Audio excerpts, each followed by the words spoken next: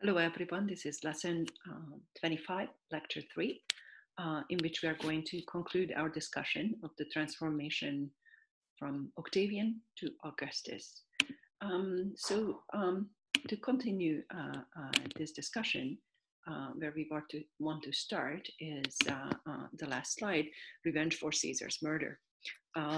So we talked a little bit about here the overstatement implied that Octavian was the only one responsible for taking revenge for Caesar's murder, because we know Antony was also part of that. In fact, he was the one so successful in the battles against Brutus and Cassius.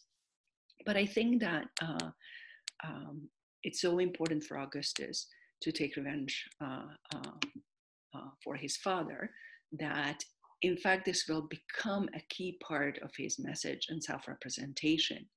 And I think that it's very helpful for my students usually to think of Augustus as neither a man of war or man of peace, but instead as a man of war and peace.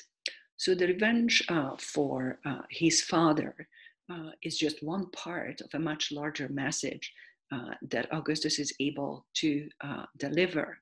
But just to understand how key this sort of role is, the connection with the father, when Augustus later in his life will build a forum about which much more is going to come in future lectures, the temple on it, which you recall on the Forum of Caesar was a temple to Venus, on the Forum of Augustus, it's going to be a temple to Mars.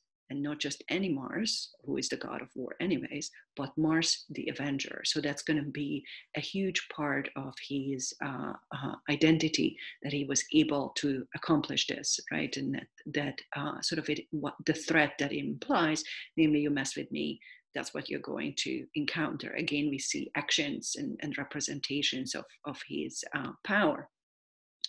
Further on, due to that arrangement that we have seen in the earlier part of the lecture, that he had proconsular authority over a number of provinces, Augustus was personally responsible for the majority of the Roman army.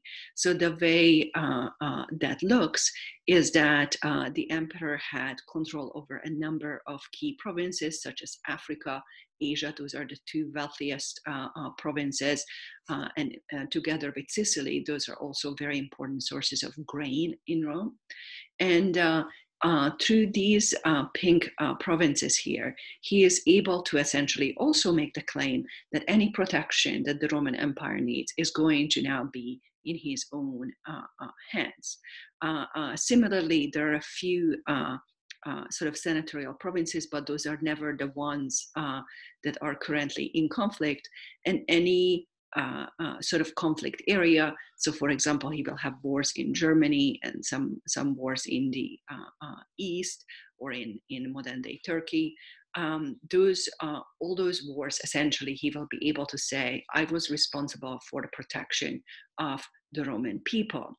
So the suggestion is that he will defeat all enemies, whoever might think of attacking the Roman Empire, but at the end, that he's doing all this fighting to bring peace to the Roman people. So we can see this sort of war and peace type of theme happening. And the last bit of this message that's really interesting is that by pacifying the provinces, because we know that the exact same territory was also, of course, the site of civil war in the early years of Octavian's life. You recall that fighting in Sicily, in Greece, in Egypt. So the suggestion is also that by pacifying the provinces, he in fact somehow earned that these provinces should be loyal to him, and he is now providing peace for them, right? So there is this sort of mutual relationship between Augustus and all the provinces, not just the ones with the majority of the Roman army, but indeed all of them. And I think sometimes my students find it sort of interesting how Augustus so strongly develops this representation of himself as a military figure. And it's a key image. And if you look on this slide, this is called the Prima Porta depiction of Augustus. Prima Porta mainly getting its name from the site where the statue was recovered in ancient Rome. But this is a statue that represents Augustus as a key military commander. He is dressed to fight. He is dressed as a general, and on the cuirass, the chest plate that he bears on that statue, in fact, what we see is the Romans reclaiming some military signs that they lost at the time when Parthia, Crassus was defeated. So the idea is, even a sense of conquest beyond just what is Rome, sort of essentially the sense that the whole world is now under the control of Augustus. And so such military representations abounded in Rome, in addition to Augustus's Prima Porta statue that you see here. Even though they don't survive today, we are certain, and we have representations of on coins, that he also had triumphal arches set up, as it is represented on this coin, for example. So a triumphal arch, right? So essentially the main part of this is just a big gate under which you can sort of go through, was a key way in which Roman emperors, later on everywhere in the empire, was able to use this language of victory, because putting these in key places, so the thoroughfares, essentially they forced everybody to go under them. And on the top, you often find very significant representation. In this case, we see Augustus on a chariot, representing him as a sort of victorious figure, potentially even like a god. And one of the questions that sometimes comes up in these discussions is sort of what kind of wars Augustus in fact fought. And I don't want you to get too sort of anxious about memorizing all the wars listed on this slide. But one thing I would like you to notice is that increasingly we see, for example, in 28, there is a Cornelius Gallus who fights on his side, which will be counted as his victory. Here we see another guy, Aelius Gallus, another person, Petronius. His right-hand man, Agrippa, fights in the east, and there is Lucius Cornelius Balbus in Africa. And later on, even his stepson Tiberius fights in the Balkans. Drusus, Gaius Caesar, other family members, in fact, often fight for him in his later years. And another military commander famously suffers a defeat in 9 CE that Augustus was quite upset about. And one thing that's interesting about that particular loss in 9 CE is that this is a period, here we are in sort of Northern Europe. This would be sort of the modern day Netherlands and then Germany. And we are absolutely certain that Augustus was trying to expand against these German tribes across the Rhine. However, this was not successful, and this commander Varus lost 3 legions when they were surrounded by the Germans and essentially were slaughtered. And rather famously, Augustus was so upset about this that he used to walk around in his house and saying, "Varus, Varus, what did you do with my legions?" And I think that when he says "my legions," that starts to give us a little bit of a sense of how much he considered all of this warfare, no matter who was fighting in the actual war, even if it was not him personally, as a sort of extension of his own capacity to fight wars. In fact, in a key change from the early Republic, any victory under Augustus now earned a triumph for him. So even if it was someone else who was successful in a military victory, there was a different commander that he sent out.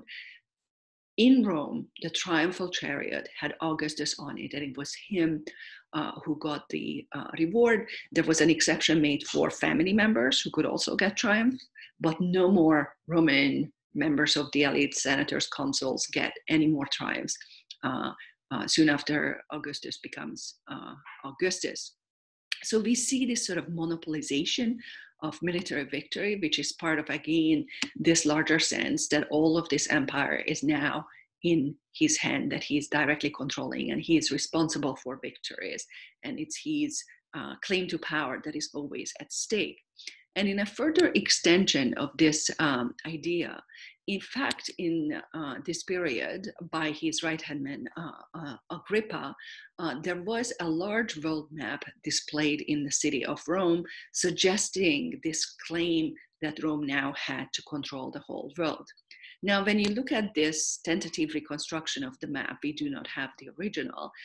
You might notice that it's not exactly a good map of the world, but nevertheless, it's a fascinating depiction, and the whole idea is fascinating, suggesting to us that the Romans all of a sudden started to really think of themselves as not just sort of the city of Rome, but really the people, by example, who are going to control all of this world.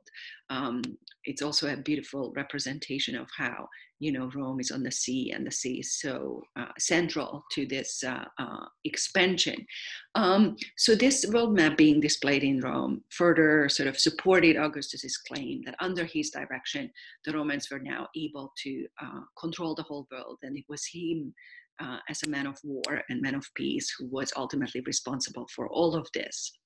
So in sum, for this lesson now, we can go back to Mary Beard and see her summary of the res gestae and Augustan self-representation, and see how much that was part of what contributed to his success. So this is how she summarizes what was in the res gestae, what was on his deeds about. It also amounts to a clear blueprint for one-man rule. Augustus's power, as he formulates it, is signaled by military conquest, we just saw this, by his role of protector and benefactor of the people in Rome, and by construction and reconstruction on a vast scale, and it was underpinned by massive reserves of cash combined with the display of respect for the ancient traditions of Rome. It was against this blueprint that every emperor for the next 200 years was judged. So to me, this is ultimately the reason, or a very good reason, to consider Augustus the first emperor of Rome, is that he is the one who is able to establish a system that becomes sort of the model system for all of his successors to follow. And it is the one that later emperors will be considering as the model that they want to follow. Military victory and military success is a key part of this. And that is why Augustus is a man of war and a man of peace at the same time. Thank you.